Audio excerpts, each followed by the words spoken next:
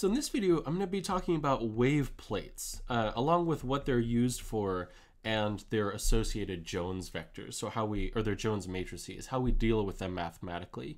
And so first, what are they useful for?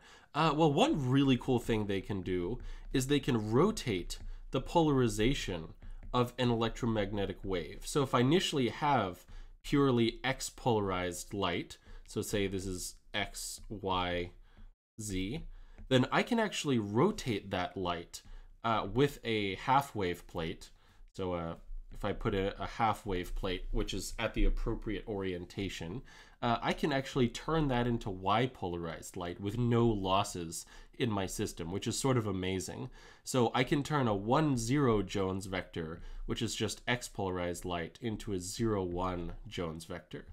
And another thing you can do with wave plates, and this is quarter wave plates, you can turn linearly polarized light into circularly polarized light. So X into X plus IY, for example.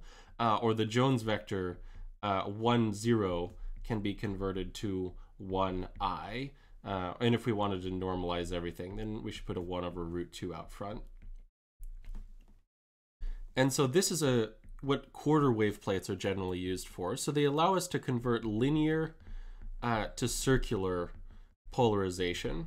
So wave plates are really fundamental in letting us play with the polarization of light. And the reason we love them so much is because there's no loss involved in wave plates. They might have a very small absorption, so they absorb a little bit of the light, but in general, there's virtually no losses associated with them, at least not with the fundamental mechanism that they use, which is really, really cool and very useful. So how do wave plates work? Well, I'm glad you asked. Wave plates work, so let's set up our coordinate system here. Say we've got X, Z, and Y, so our Y is the vertical axis. And let's say that we're sending an electromagnetic wave into our wave plate. Now this wave plate is made out of just a chunk of material. Usually it's a crystal that has this property called birifringence.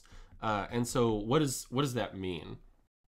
Well, it means that depending on the polarization of my light, so say this light is y-polarized, it's going to have a different refractive index. So it has some refractive index, let's call it ny. And similarly, if I had X-polarized light coming into this crystal, it has a different refractive index. Let's call that nx. And so let's say that nx is less than ny. Then in that case, the velocity of light along the x direction, or the velocity of light that's polarized in the x direction, is actually going to be greater than that in the y direction. And so for this reason, we're going to call the x-axis the fast axis, just because the light propagates with a larger phase velocity. And so I'm actually going to replace these nx's and ny's with nf and ns, because this is more like what you'll see in the standard textbook you pick up on optics.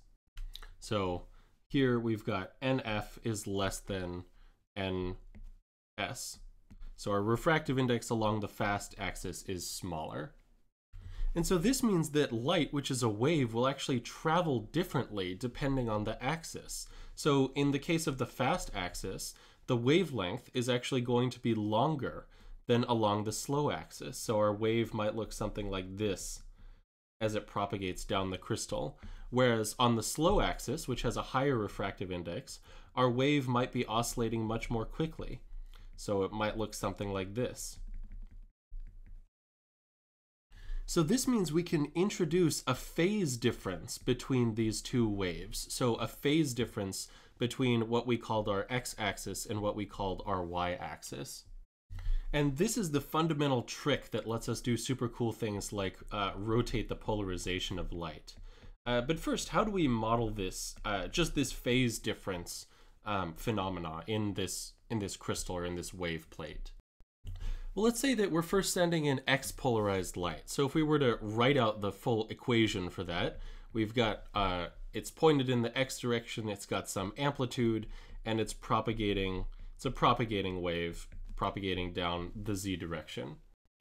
And I'm going to call the beginning of our crystal z equals 0, just so we can figure out what happens by the time we get to the end, z equals L.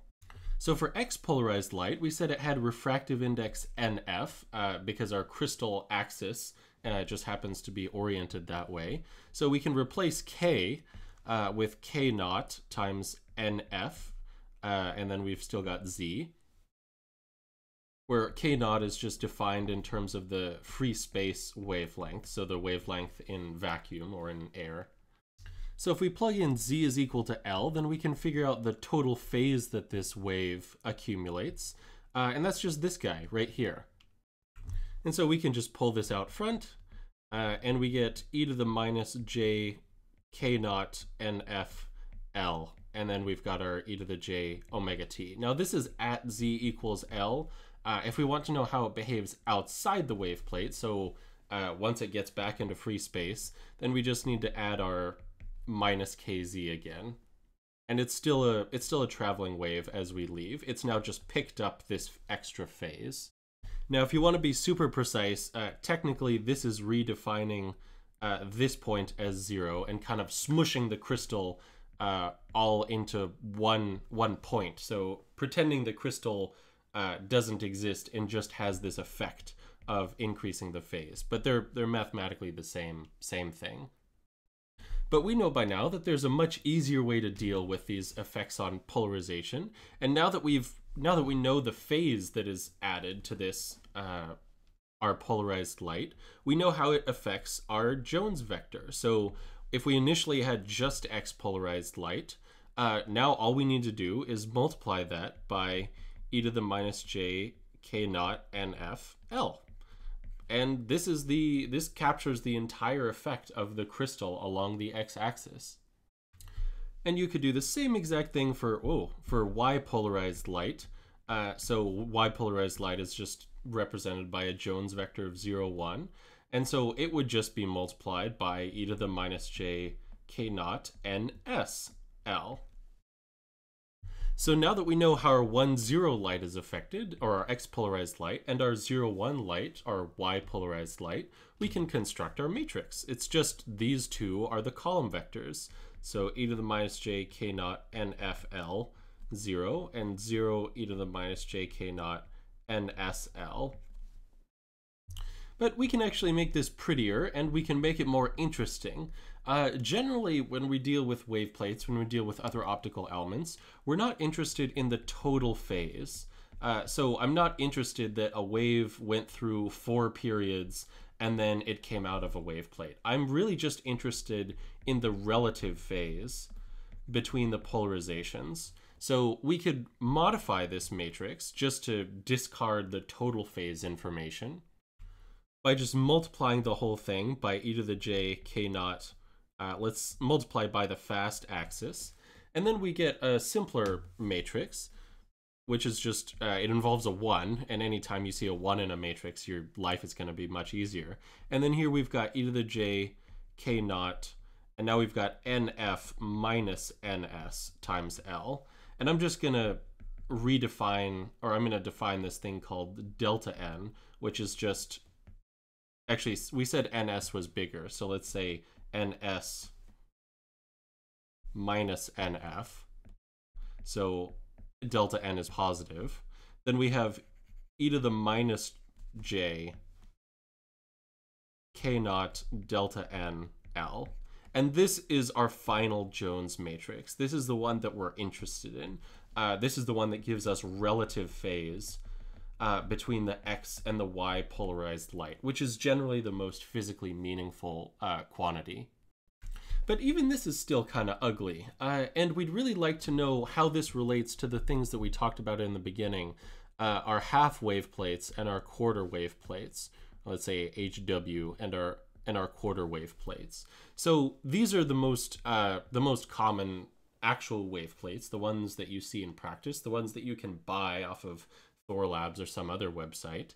And half wave plates are just designed so that the length of the wave plate is just the wavelength divided by, well, you'd expect 2, because it's a half wave plate, multiplied by delta N, because we want the difference between the fast axis and the slow axis to be a half wave. And so for a half wave plate, if you plug in this L, your Jones matrix will just be 1, 0, 0, minus 1, which is beautifully simple. Like, that's just wonderful. Similarly, if you have a quarter wave plate, so this was our half wave plate, a quarter wave plate has a length that you might expect. It's just half of a half wave plate, or lambda naught over 4 times delta n. And the delta n's just there because we want our difference between our slow and fast axis to be a half wavelength.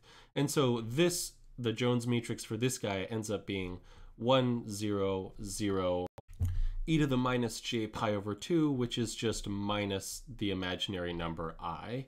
So this is our quarter wave plate. And these are the two most interesting and most powerful Jones matrices in I would say probably all of optics.